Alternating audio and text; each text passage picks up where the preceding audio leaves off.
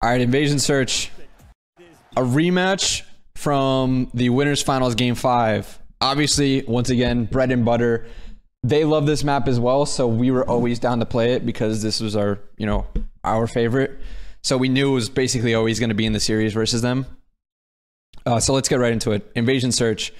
We start on defense. Again, they picked offense round 1. I'm not sure. They must have had more success with offense round 1, but I swear every time we play them on it and they started offense for round 1, we would always win it on defense. So regardless, whatever. This is a fake smoke by Ant. He's smoking to just try and get them tweaking about broken, obviously. But we're playing just safe here. Again, safe on the round 1. We have no trophies to work with, so we can't really play on the B site. We're just going to go for a possibility of the wall bang. And obviously, the wall bang that New York used towards back palace. That's what Ant's setting up right here. We're basically giving up the plant on both sites and playing retake. AG gets Dante really weak over here. So we're still just getting, playing picks, getting info here. There's nothing for us to do. We don't need to move or anything. We're basically just waiting for them to plant. They're going to waste their tax on construction and fork to make sure that we're not there. They're not seeing anything, so they're going to eventually end up going for this plant over here. Little they know, we have Ken watching the cross towards fork and towards bomb. He knows that we're on bomb. Ant gets that information, starts wall banging. 22 seconds now. Brandon actually gets one of the kills on bomb. And again, now they have to replant it if they're going to plant it. At this point, Caesar's going to try and make a play through middle.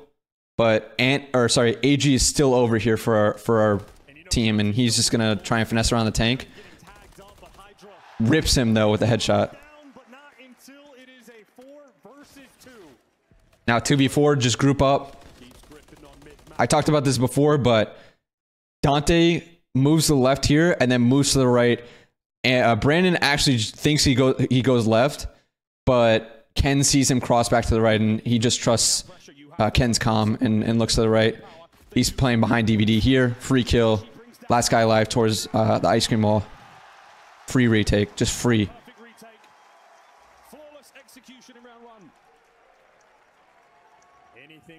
Maybe they just weren't expecting us to do the wallbang because I don't know if we'd ever done it in a match before that. But again, defense round 1 when you don't have trophies to work with, it's not a bad start, not a bad play to do it because you're giving up the site anyway, basically.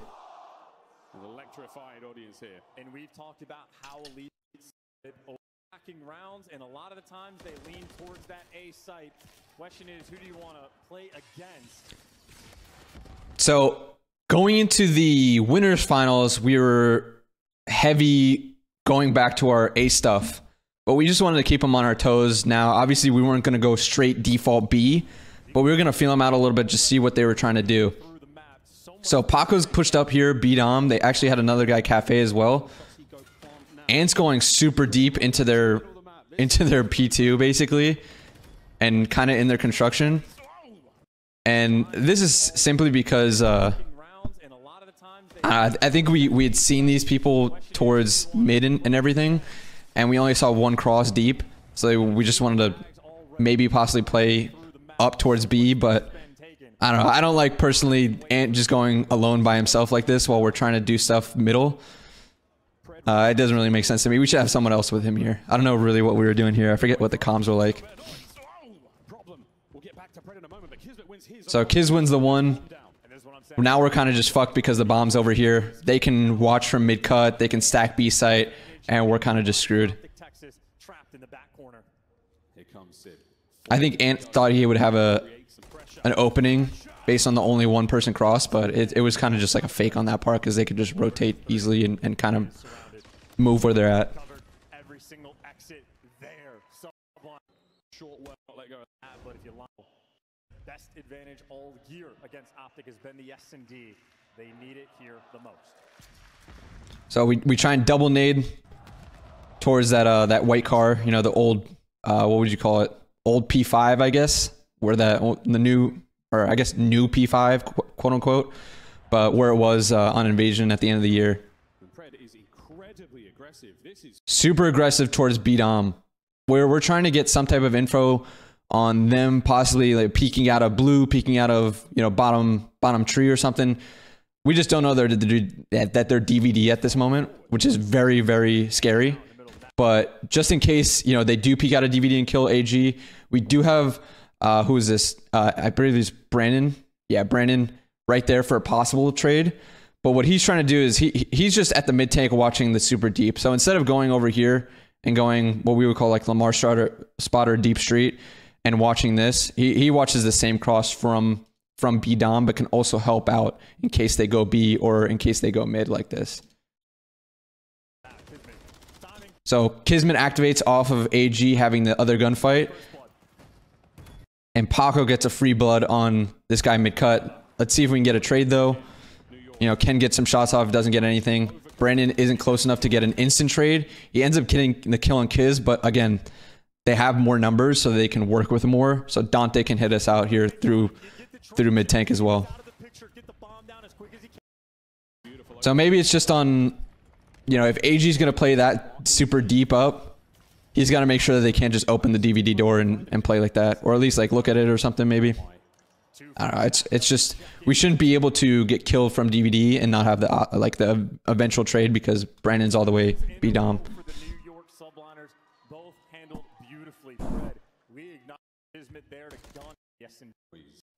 So they go up 2-1. We're now on an offense. That's a huge offensive win because again, you don't find many of those here.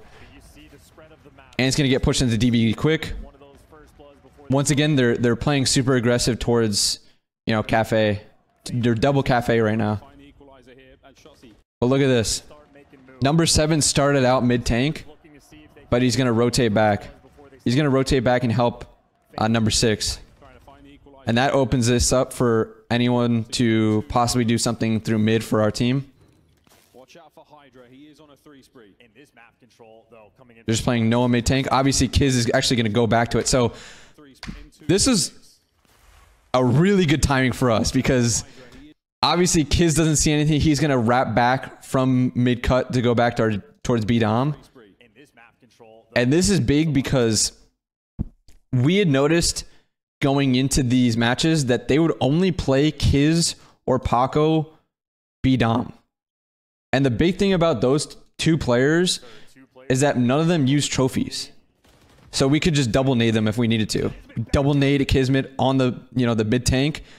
Now they have 2 people Cafe. Their mid is fully open. Number 6 has to pick it up if he's going to pick it up. They killed Dante, who's wrapping from B site to go mid cut to help him out. And that's perfect for us because now the last 2 guys are A side. Caesar gets 1, but we know that they're basically going to be like hugged up here. Unfortunately, get like both the kills, but now we know where they're at, so we can play for it. We know that this guy pushed through DVD, and we know the other guy's towards somewhere Cafe.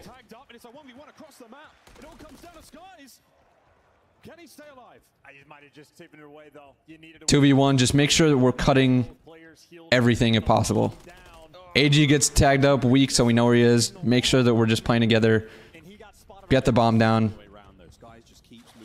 And don't get singled out. Again, he gets super weak once again from Skies, but Brandon can trade him out right here. Takes a weird little bit, but he was just hiding behind the pillar. But that first blood just comes from us being like, okay, they're going to play Kiz or Paco B-Dom, but they don't have a trophy to work with, so this is just a free... It's a free blood every time.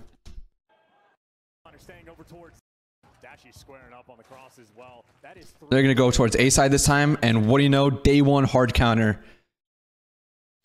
Double up, back Cafe. In the freezer. They get 1, but we get 2. Trade battle goes to us. We see with this guy mid. AG can hit him out if he wants to. He sees him. Free kill. Last guy alive is Caesar. He's back their base. Mannequin. Okay, we know where he's at. Now it's just a 1v2.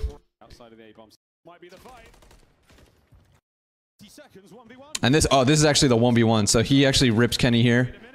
Brandon, another 1v1 with Caesar. the league, two of the most clutch players in the league. Here we go. The stun lands. Brandon just rips him here. Just finessing the car. Another clutch by Brandon. Just absolutely insane with the clutches the entire year. Take the lead. The difference maker. The savior in efforts for making. He is willing to gun you down on the cross. He's willing to get that information.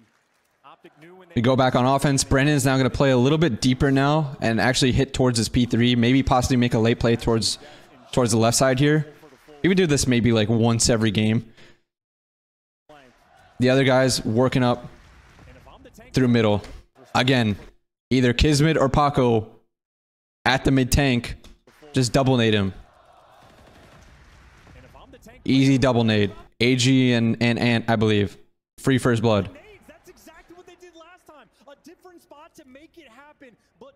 Free first blood. We know that no one's mid tank anymore at this point. We could actually just go straight to mid tank to A if we wanted to, but we don't know that they could possibly be playing like standing spot or back mid over here. So we're still trying to figure out where they're at. They have one guy rotate from the B side through mid cut to pick up this, this mid tank where Paco died. AG gets killed over here like that, which is really unfortunate. Because you'd expect... I thought Brandon would at least have the trade here, but I guess not. I think they weren't expecting someone to quickly refill this like that. Because we already got the kill towards mid-tank, and we didn't have the information that this guy rotated through mid-cut. So that's a good play by Dante.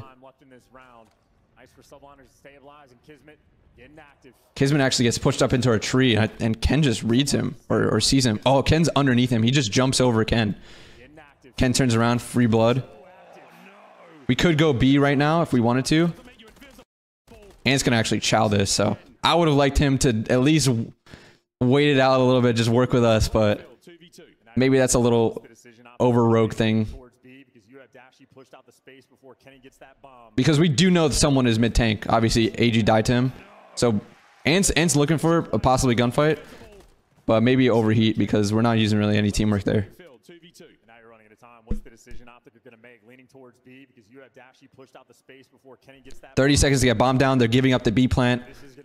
We now focus back towards the B plant. We've actually already made it towards ice cream, which is big because Caesar doesn't see this. This is a big timing by Brandon because he's able to get into ice cream before he sees him. You know, Caesar gets this kill on Ken, but Brandon can just get the trade right away. Now it's a 1v1 with Dante, and actually Dante, I think, wallbangs him here. Yeah. He tries to get past the doorway. So I guess it's not a wallbang, but he just tries to time it. That could have been a cool 1v1, but good plays by Dante that round, honestly.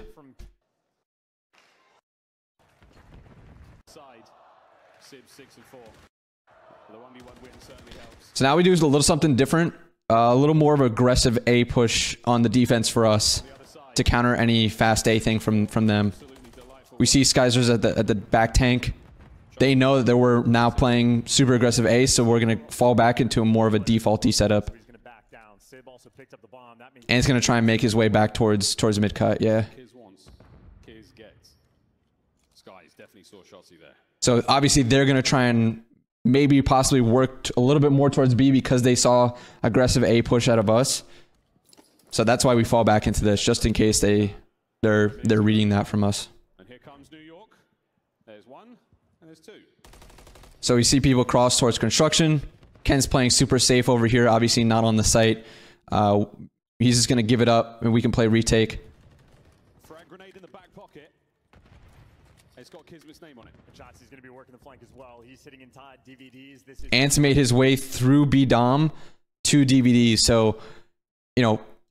It's really hard on Caesar to watch everything on this pinch. He was watching DVDs for a little bit, but he gave it up at the exact wrong time. So good timing by Ant to get into this, because if he does this, a second earlier, look at where Caesar's looking at. Caesar gives it up. The timing's there. He can now hit back DVDs, get a free first blood on the bomb carrier, Dante.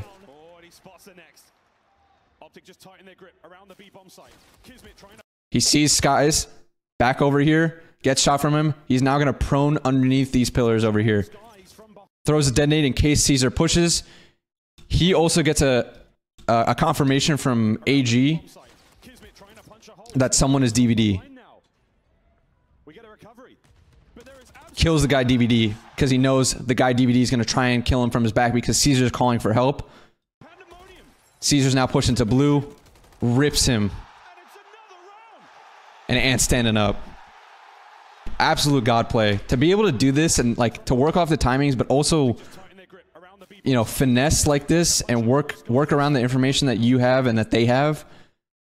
Obviously, we also get the kill on number 7 here, in Ice Cream, but no one really cares about that.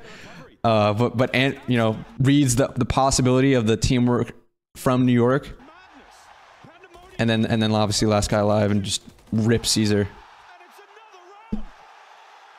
Insane play by Ant.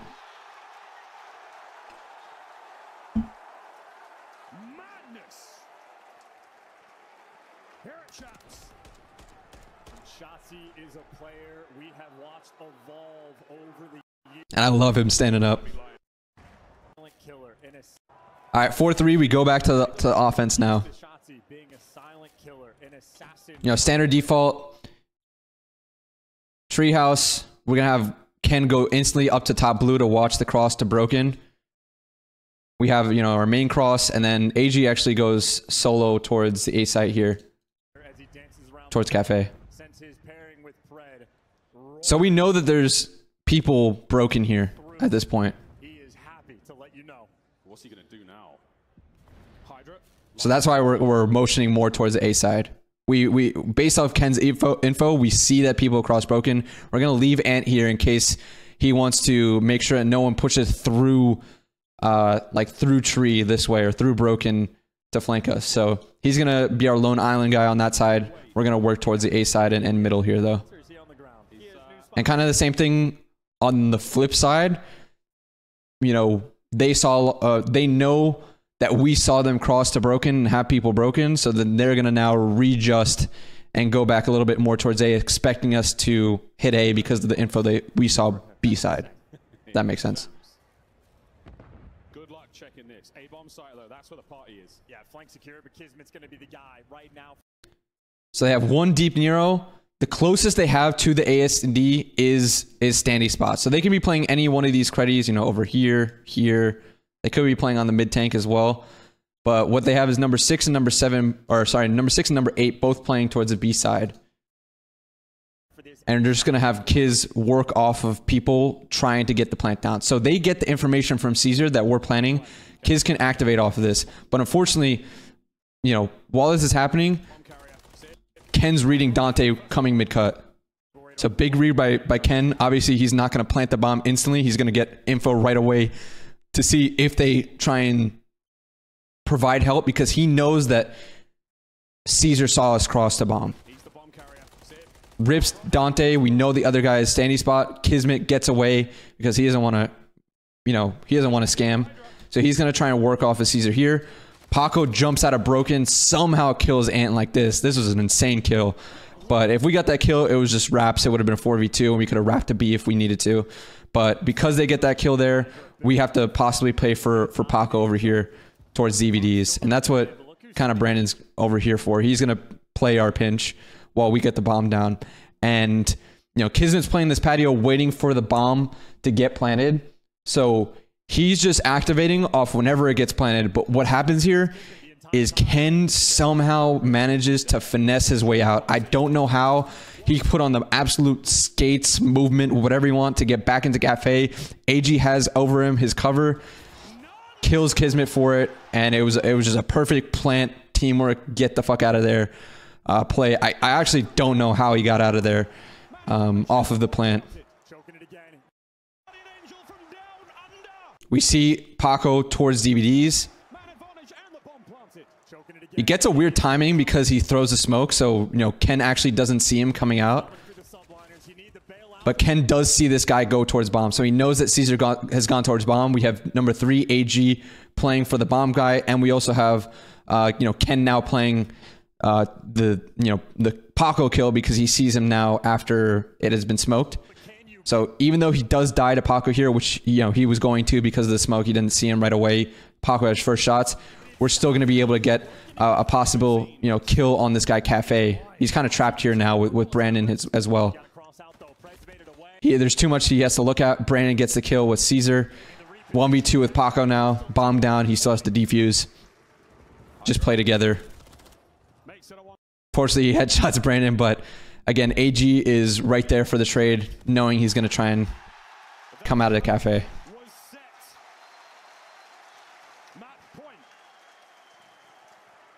Really good job working that bomb plant. Like AG and Ken working that to make sure that he gets out alive somehow is incredible to me. I still don't know how he got off a bomb so quick and didn't die to Kiz, who was waiting for it.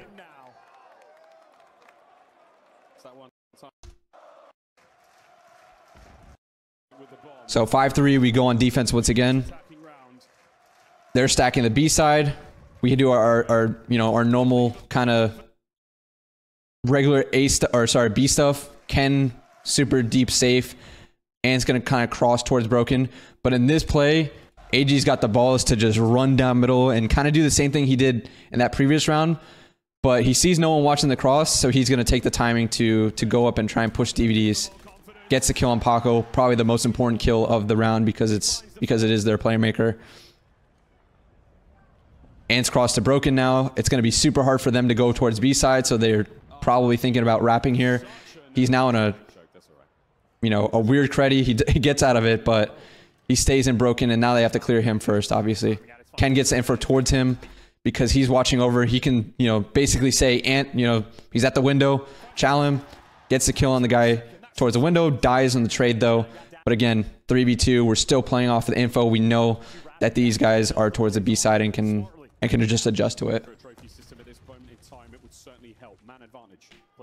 AG is going to be our lone island guy towards the A side, but Brandon, once he sees that, you know, Ken has gotten to a comfortable position towards the forklift, he can play here by himself and he can try and help out AG watching his middle so that AG doesn't have to watch everything towards this A side. Because he's trying to take timings towards the right. He's trying to look at the back door, possibly look towards B-Dom.